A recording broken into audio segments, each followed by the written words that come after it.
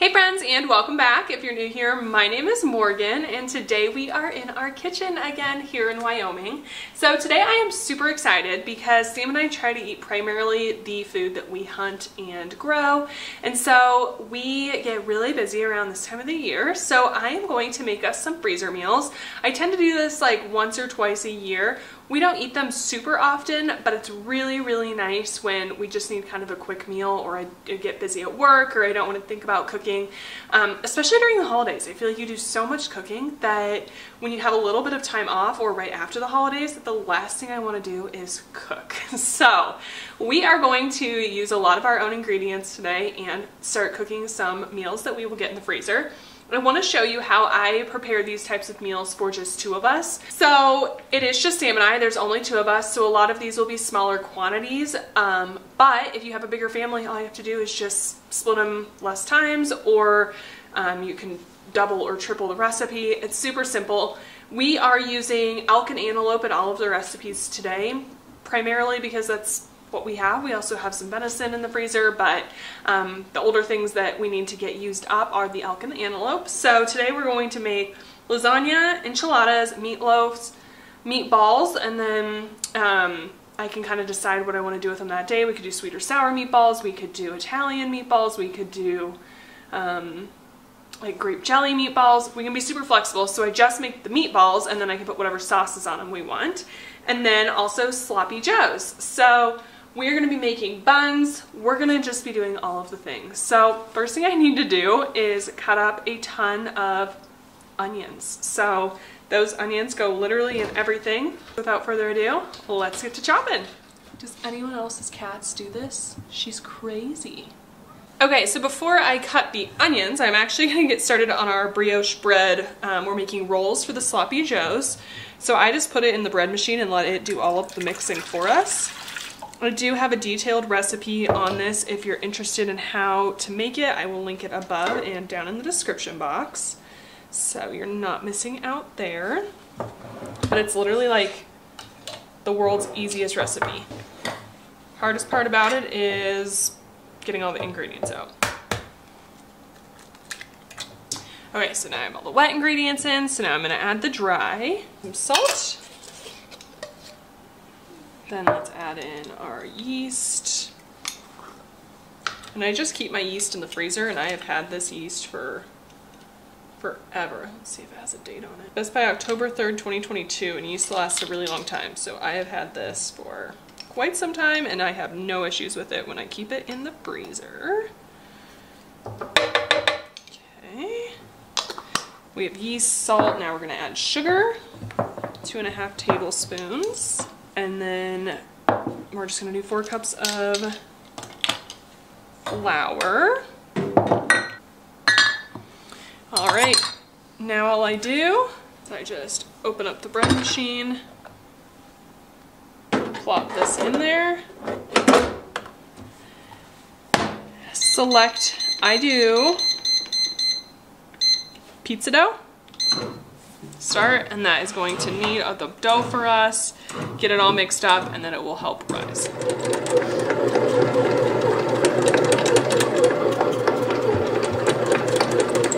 Okay, this is why I absolutely love doing the dough in the bread machine, because now all I have to do, it's perfectly kneaded. It looks so beautiful. All we have to do is just take out the hook, put the bread. Oh, I should have floured my hands. That's okay. Put the bread back in here, and then I'm going to stick this in the oven with the oven light on for a couple of hours just to let it rise. We'll have it rise, then we will mix it again, have it rise again, and then we'll be ready to go. All right, now while the bread is rising, we're going to get going on the onions. Every single recipe we're making requires onions. Let me get a scrapple. Or I guess the word requires is a loose term, but I think is better with onions. So we're gonna get these all diced up. I do have a good amount of onions already diced up in the freezer, but I have the time today, so I think it's easier for me to just save those onions for nights that we're in a hurry. So I'm just gonna go ahead and use fresh onions today. Obviously, onions are 100% optional, and that's the beauty of cooking your own food, is if you don't like something, you just leave it out. So I love that about cooking. You can make things exactly to your taste. So all we're gonna do for these onions is just dice them relatively fine. And I do feel like everyone cuts onions differently. I've tried other methods. This is the method that I'm most successful at, so this is the one I've stuck with. I have tried just about every other method. This is what I like. And then I'm just going to put these into this bowl, and then we'll divvy them up per recipe. Once these are all cut, I am doing 6 onions in total. And I do find that it's so much easier with meal prep, and what I really like about it is, like, I'm cutting onions. I might as well cut a lot of onions, and then if I don't end up needing them, I can save them for later in the week, or for, I mean, worst case scenario, freeze them, and we can always use them for a different recipe. So I just like getting the kitchen messy one time, and then getting a lot of different meals out of it. So if you've never tried meal prep or even freezer meals, highly recommend it. It just makes life so much easier. All right, I'm gonna get these all chopped up, and then we will get going on the next steps. Okay, onions are fully chopped. I did cut these pretty small, just because we're doing meatballs and meatloaf with some of these onions. I would rather have them small, just to make sure that they all fit in there. So now that these are chopped, we can move on to getting some of the recipes assembled. All right, next we're going to turn on the heat and get our onions started. So for the lasagna, enchiladas, and sloppy joes, I want the onions to be a little bit caramelized. So I just have my heat set to medium. I'm going to throw in some butter, and then we're just gonna let that melt down. All right, butter is all melted. You can see it's hot in there. So I'm gonna add in a lot of the onions. This is gonna be 3 of the recipes, so we only need onions for meatballs and meatloaf. And caramelizing onions always makes them shrink down a little bit. And then give that a stir. I'm also going to add some salt. Adding the salt helps draw the moisture out, which helps get them much nicer caramelization. Give that a stir. And I'm going to actually add just a little bit of olive oil in there as well. Perfect. Give that another stir, and then we're just going to let these cook down uncovered on medium-low heat for, these are pretty small, so I'd say it should only take like 20 to 30 minutes, but caramelizing onion is a labor of love. It's a slow process, so while that gets going, let's start making the lasagna. Okay, so making the filling for a lasagna, and we're gonna make a couple lasagnas, couldn't be easier. I think every time someone thinks of lasagna, they think it's like this hard, boy, this is hard to open.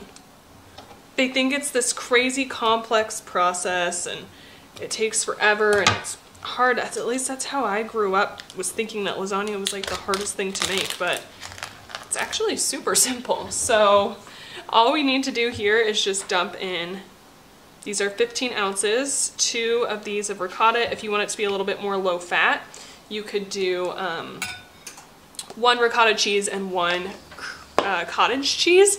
I just don't love the texture that the cottage cheese puts in there, so I do 2 ricotta cheeses instead. And I do save these containers because they are great for leftovers, or if I need to make something for the animals, so definitely save these containers. Okay, and then in here, so simple, we're gonna add some pepper. I'm gonna throw in some parsley. This is homegrown parsley from last year's garden. So as much as you want, probably like 2 tablespoons or so. We'll start with that, and then 1 egg. And then we're just gonna mix this. If you want, you can add salt, but ricotta is naturally a pretty salty cheese, so I'm not going to add any more salt. Okay, so that's how it's looking. I'm just, based off of how it looks, gonna add some more pepper. You're gonna wanna shred about 1/2 cup or so of mozzarella cheese into it. If you have pre-shredded cheese, this process will go a lot faster. I don't love pre-shredded cheese. I think the non-caking agent that they put on it just makes it kind of have like a different texture and not melt so as well. So I generally shred my own cheese. I find it's also a little bit more cost effective, at least at my grocery store. So you can do as much or as little. Remember, we are going to add more cheese into the lasagna, so you don't need to go crazy here. This just helps make that layer a little bit ooey gooey and melty. All right, I'm gonna call that good. That is everything we need for the ricotta cheese filling. Now let's go ahead and just shred up a lot of this mozzarella cheese. We're gonna need it for the lasagna, so I'd rather just shred it now so we're all ready to go. One important ingredient I almost just left out is garlic powder. Totally optional, but I love garlic. I do have a food processor that would probably make this about 1,000,000 times easier, but honestly, I don't feel like getting it out or doing the dishes from it. So we're just gonna do this the old-fashioned way. Another thing that's cool is if you buy a big block of cheese like this, as long as you don't touch the cheese, so you just hold the cheese by the wrapper, if you're not gonna use it all. So as long as, like, let's say I'm just trying to shred just like a little bit. As long as you hold on to the wrapper and not the cheese, you can put this back in a bag and the cheese will last for a surprisingly long time. I've probably had this cheese in the refrigerator for a couple weeks, already opened, slightly shredded. Some of it was used on pizzas, and we have no issues with molding. So just make sure that if you're going to only use just a little bit of your cheese block, don't touch it with your fingers, because that can introduce new bacteria, and that cheese will stay good for so long. And then when I get down to little pieces like this, Arrow gets rewarded for being a good boy and laying on his bed. Arrow, got some cheese. Yum. All right, I'm gonna go wash my hands and then finish shredding. All right, I just pulled this out. It's just been rising. So I'm just going to lightly oil my hands just so that the bread doesn't stick. And then we're going to break this down. If you're in a rush, you can stop here. You don't need to let it rise again. But look how great that looks. It's beautiful dough. I'm going to work it around a little bit, put it back into a ball, like so. You can see some like air bubbles starting to form in there. That's exactly what we want. So I'm going to put this back in the oven with the light on. That's the only heat we have going on in the oven, just because our house is pretty cold since it's winter, and we're gonna let this rise one more time. Okay, I just came over to look at the onions. Isn't it crazy how much they reduce when you caramelize them? It always blows me away. So I'm going to take majority of these out. Remember, we need them, and I'm going to turn off the heat. We need them for the meatballs, enchiladas, and the lasagna. So I'm going to take a good amount of them out. And we need these for the lasagna, enchiladas, and sloppy joes. So then all of the brown bits down at the bottom, that's the part that makes the flavor really good. So I'm going to take 2 just jars of sauce that we've canned in the past and just mix these in. This was canned in 2020, so I don't have a video on it, but hopefully next year we'll get enough tomatoes to be able to make more marinara. And then I'm just going to use that to scrape off those brown bits just because there's so much good flavor in there. Yep, brown bits are already off. And now we just have a little bit more onion incorporated into it, which is perfect. It's exactly what we wanted. And then I'm just going to push this off to the side, and we are going to start getting all of our elk and antelope browned up. Pan is clean. I'm going to put a generous amount of oil on the bottom of this. Remember, game meat is very lean, so kind of what you have to do. And then I'm going to turn the heat on to medium. All right, and then I need cooked meat for sloppy joes, the enchiladas, and the lasagna. So we're going to cook enough meat to be able to get those all made up.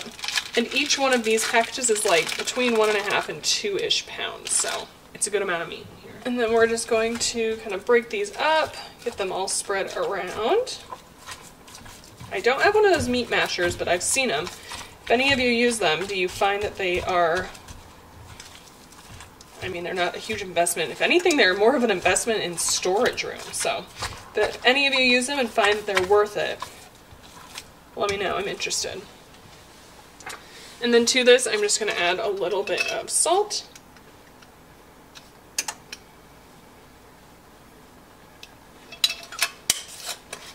Perfect, and then we're just gonna get this meat all browned up. All right, while we wait on our beef to brown, or I guess our elk to brown, I'm gonna get started on our enchilada sauce.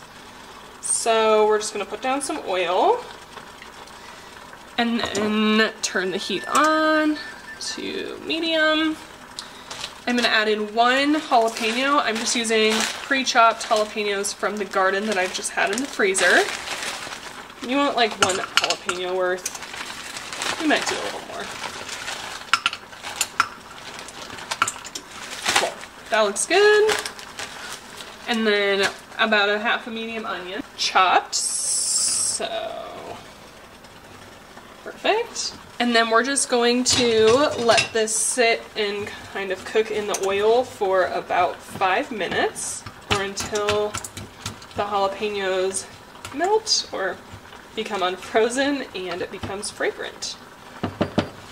Okay, these are starting to smell really good. The seeds in these jalapenos were dark. I know that probably looks like they're burned. That's just how they were before we ever cooked them. Then I just have, I just keep my peeled garlic in a jar. We're gonna add about, how big these cloves are. The equivalent to like 4 or 5 cloves of garlic in here, and we're just gonna saute that for a minute or 2. Remember, garlic burns very quickly. All right, that smells great. It's been about 2 minutes, so I'm going to take this off and then we'll get this blended. All right, so to this now, we're just gonna do about 1 cup of broth, chicken broth, vegetable broth, whatever you have on hand. You wanna add in cans of green chilies. Ideally, you want 3 or 4.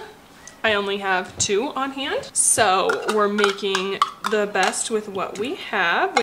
When you live far from town, that's just kind of how it goes. You make work with what you have.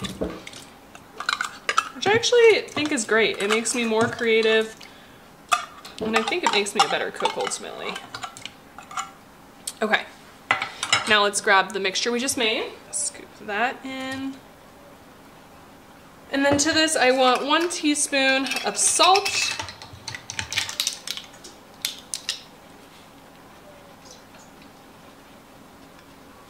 Half a teaspoon of pepper. We're just gonna eyeball it. And then the recipe calls for 1.5 teaspoons of cumin. I feel like I am very sensitive to cumin. I don't love it, so I only do about a half a teaspoon. I think my dad's the same way. I can taste cumin from a mile away. Then we're gonna just put this lid on. If you have a food processor or like a high-speed blender, you're gonna wanna use that. This is all I have, so we're gonna make it work and blend. All right, and I just grabbed a clean spoon. And it's so important to try your things as you're going, because then you can adjust now. Not such a pretty color. All right, we're just gonna try this. Oh, that is so good. I think it needs a little bit more pepper, a little bit more cumin. Can't believe I'm actually saying that. And a little bit of lemon juice. Just as like a hint of brightness, I use this lemon juice always and forever because it has no preservatives in it. Okay, let's try just start with a little bit. We can always add more. Mix that again. Let me grab a clean spoon. Oh my gosh, that is so good. I really like it because I find that enchilada sauce, when you get it out of like the can, first of all, the ingredients are terrible. But secondly, it's not very spicy. I got the medium green chilies, so there's a little bit of a kick to this. Wow. Phenomenal. We're going to set this aside. And I'm just gonna keep it in this container and then we will use it for assembly. Okay, I just pulled our dough out. It has risen for a second time. So we're gonna get these shaped. I'm just gonna put a little bit of oil down on this. I think it's like quartz or something. I don't know what it is, to be honest with you. Just so it doesn't stick. You can also use flour. I just prefer using oil. Get it on my hands, and then we're gonna get this dough out. Can you see how holy and great this dough is looking now? So what I'm gonna do is form it into a ball, and I'm gonna make these all into rolls. You can do whatever you want, but I'm gonna do rolls. So I just have this bench scrape. I'm gonna just cut this into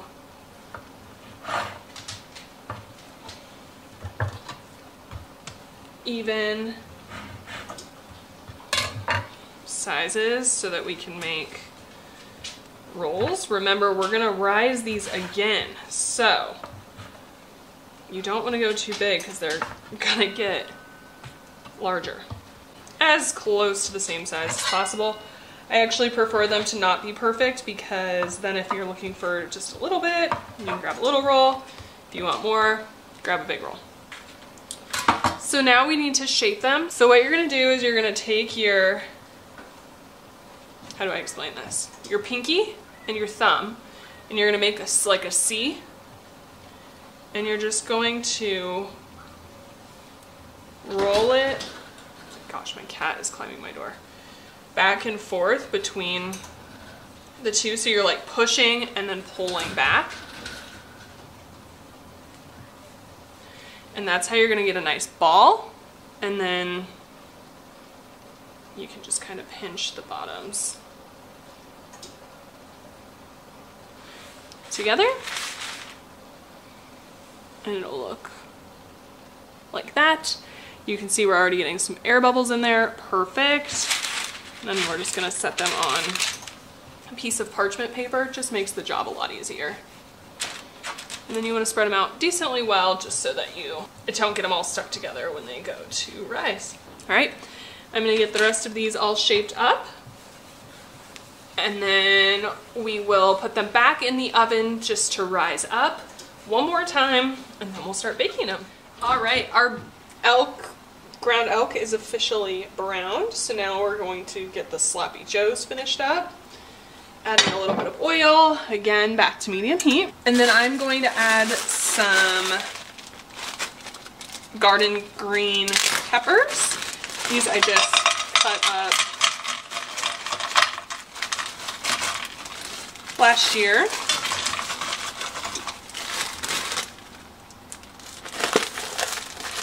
And because these are frozen, I'm just gonna let these defrost for a moment. Hey, these are looking nice. Oops.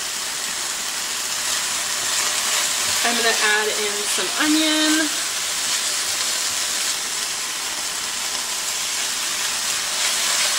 And then I'm gonna add in our ground meat.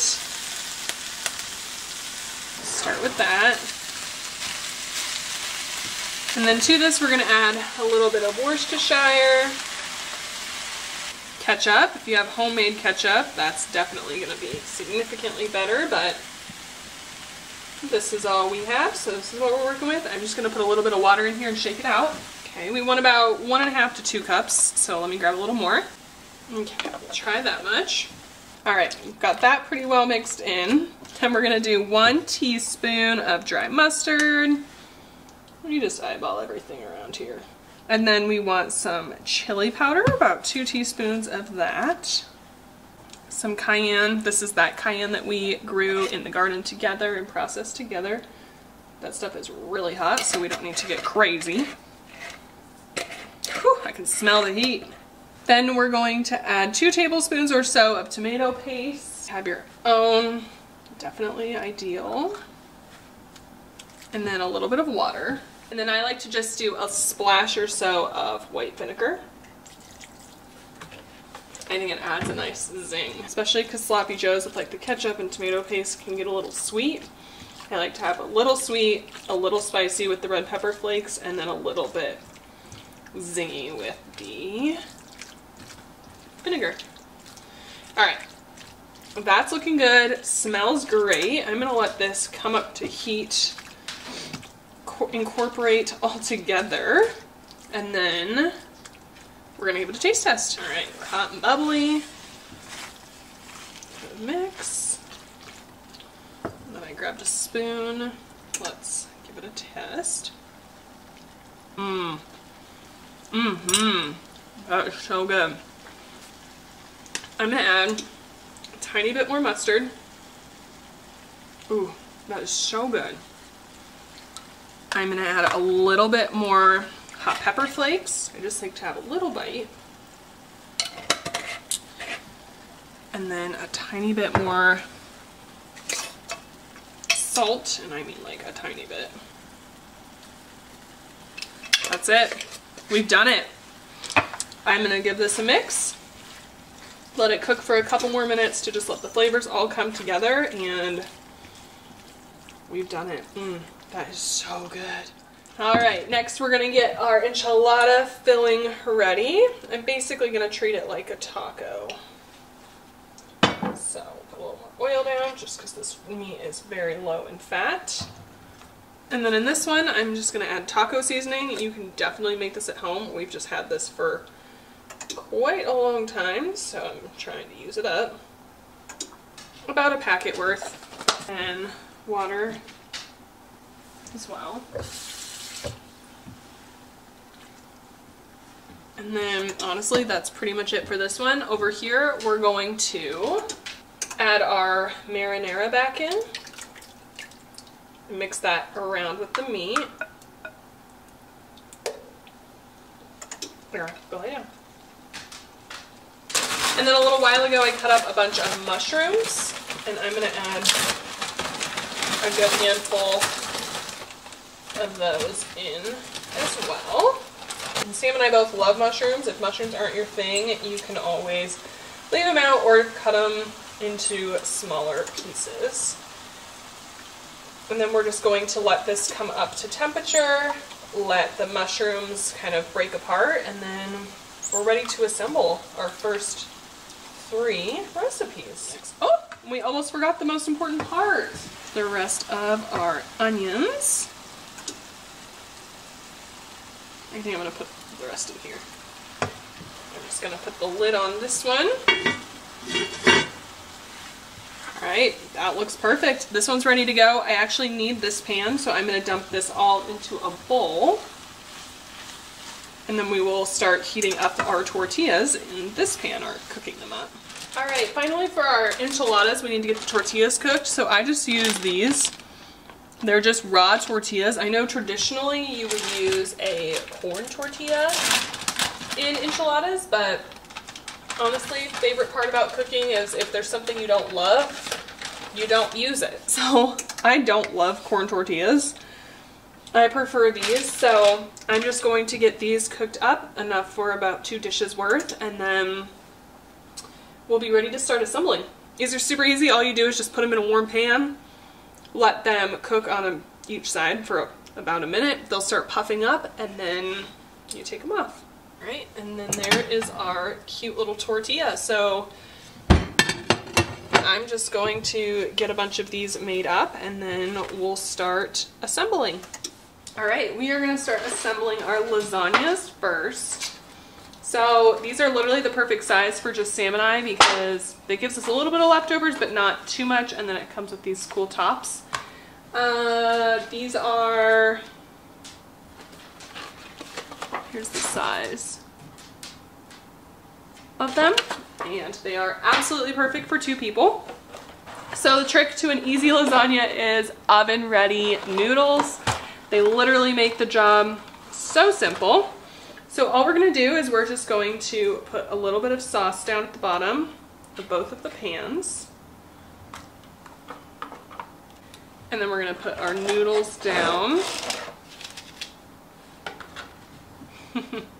That would just be too simple, wouldn't it? So we just need to break a little bit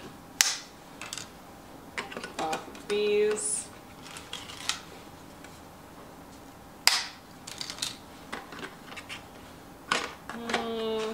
might be able to get 3. Perfect. Then we're gonna put our ricotta mixture right on top of the noodles. And then if you want, you can put some cheese on this layer. Since we already mixed cheese in with the ricotta, I'm gonna call that good. And then we're gonna add a good generous amount of sauce on top of that. Then we're gonna do another layer of noodles or pasta.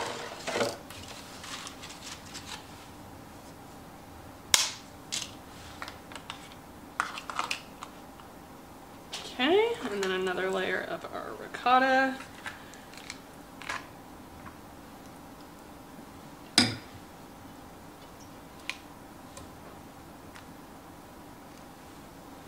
And then I'm just gonna take cheese.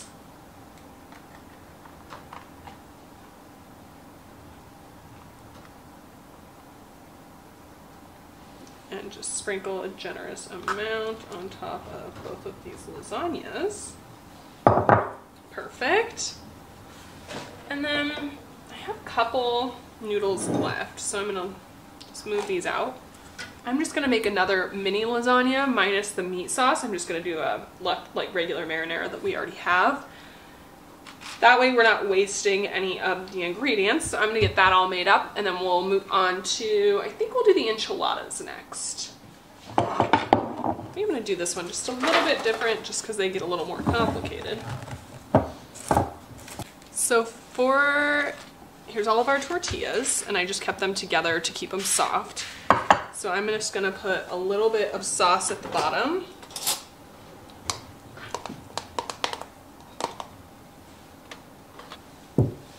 Perfect, and then in each tortilla, I'm gonna put some meat.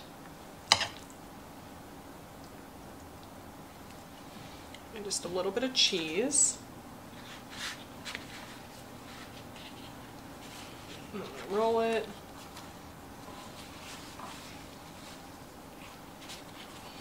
Not very well. And we're gonna stick it in there.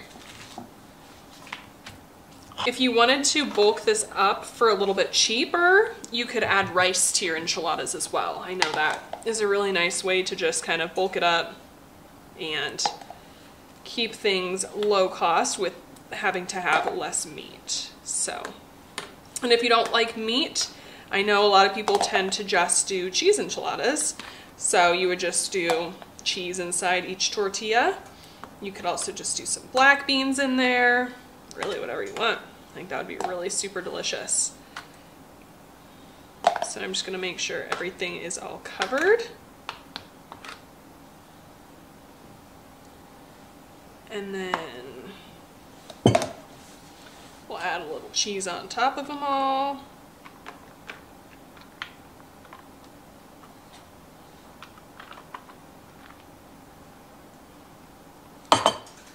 And there's our finished enchiladas. I'm gonna go do one more bin. I think I have one. Yep, I have exactly 5 tortillas left, so I'm gonna get one more tray of enchiladas done. All right, friends, time to assemble our sloppy joes. Look at how great these rolls look. You can tell they're ready when they are pretty solid like that, and the bottoms are all done. I'm gonna get the other batch taken out, and then we will get our sloppy joes assembled. All right, for our sloppy joes, literally couldn't be easier. We're just going to label our bags. So I just write what it is, the year, or the rough date, and then I'm gonna use the one that's the Sharpie already dry. And then I know they make cool like bag holder things, but I don't have a ton of storage in our kitchens, so I find just a large glass honestly works really well. And then I'm just going to divide this into thirds as evenly as I can. Okay. So we got 3 bags in total of sloppy joes. Now we just have 2 more recipes to throw together really quickly and we're done for the day. Okay, we are on our final stretch, and these I saved the easiest recipes for last. These will go really quickly. So I'm just dumping out, this is all, yeah, this is all elk. This is from Sam's first bull elk, so his Wyoming elk. Then we're gonna add in 3 eggs while my hands are already messy. All right, then I'm gonna go wash. All right, so we're gonna add in the rest of our onions that we cut up earlier today. And this is the reason we wanted them pretty small for this recipe. And then we're gonna add in a little bit of milk. This is just self-stable milk that we use. We don't go through a lot of milk. So I prefer using shelf-stable milk just so that when we need it, we have it. Obviously, once it's open, this goes in the refrigerator.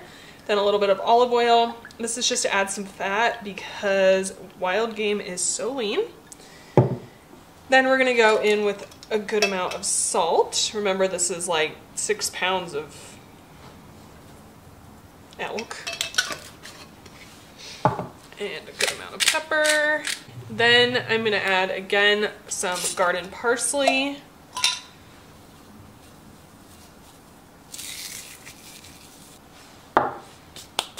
And then some oregano. This is Penzeys oregano. We don't have Penzeys in Wyoming, but where I used to live in Colorado, we did. So that's kind of how I got on the Penzeys bandwagon. And then this roasted garlic is so, my gosh, it's so good. If you're gonna get one thing from Penzeys, my vote would be the roasted garlic. And then just some breadcrumbs. Okay, I'm gonna put on gloves because my hands are so dry from this winter. I don't know if you guys experience that too, but between the wind and the heaters and everything, I just get so dry. So my hands are really dry today. All right, that actually looks pretty dang good. So I did go ahead and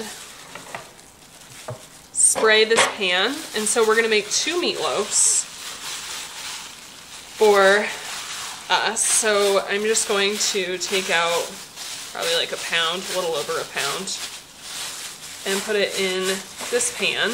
I do like to keep my meatloaf away from the sides of the pan because I feel like it helps crispen the edges and crispen everything. So I do try to keep my meatloaf shaped towards the inside of the pan. And then there's that. We are gonna put a topping on it. So let me get the other one made and then we'll get it topped. So all I use for this topping is just stone ground mustard and a little bit of salt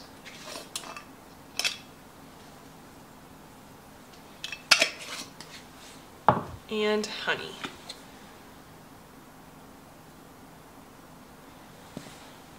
And then all we do is just mix that together. We're basically just making like a honey mustard topping, and it is so good. Make sure you give it a little taste. Perfect. Adjust the honey and the mustard as needed. I am going to use all of this on the loaf, so I'm going to double dip my spoon. But if you weren't going to use it all, don't cross-contaminate. And we do still eat this with, I know a lot of people eat their meatloaves with ketchup. When we go to actually eat it, we will put ketchup on the slice that we cut. We just don't. I don't know why. I don't love the like cooked tomato pastiness on the outside of meatloafs. That's pretty traditional.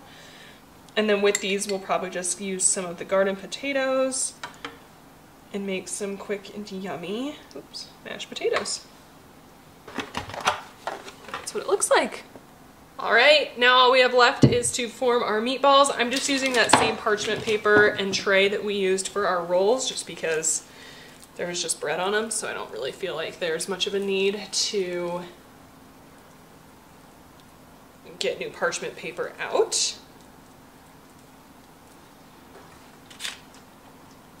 So I don't have one of those fancy scoopy things to keep everything the same size, so I just eyeball it, and we are gonna cook these tonight, and then I'm gonna flash freeze them and put them into a bag once they're all done. But that way I can basically pull out a couple for dinner, or we really like to make like a barbecue meatball kind of thing when we're watching. I mean, we don't watch a lot, but the one time a year we'll watch a football game, we like to have some barbecue meatballs as kind of like a little snack appetizer. So we'll pull a couple out for that. We have those jalapeno poppers that we made in one of our last videos. So if we're just watching a football game or hanging out at home, we could just have barbecue meatballs and jalapeno poppers and done. We have like the world's easiest dinner. So we are just gonna get these shaping, and then I'm going to cook them tonight, and then all I'll have to do is just pull them out, put them in some sauce, defrost them. They're good to go. Here is a look at everything we accomplished. All right, so I just wanted to show you how I package up everything. So these lids come with it. So I just go ahead and pin them down. If you were going to eat these relatively soon, that's all you need to do. But since we are going for more long term, I like to do a full wrap of saran all the way around.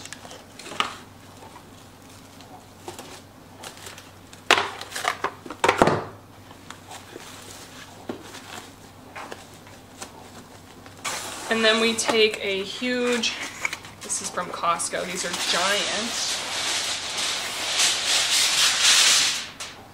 thing of foil.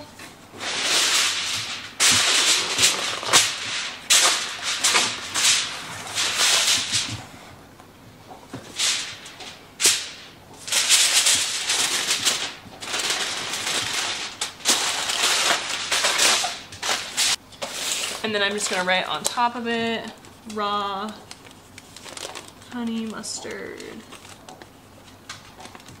meatloaf. So kitchen's clean, I just need to put some dishes away. I'm gonna get these all wrapped up, and we are going to end the video here. Thank you guys so much for joining me today in the kitchen. I hope you had a great time. I really appreciate you taking your time to come hang out with me, and if you haven't already, please make sure you hit subscribe, and we will catch you in the next one. Bye, friend.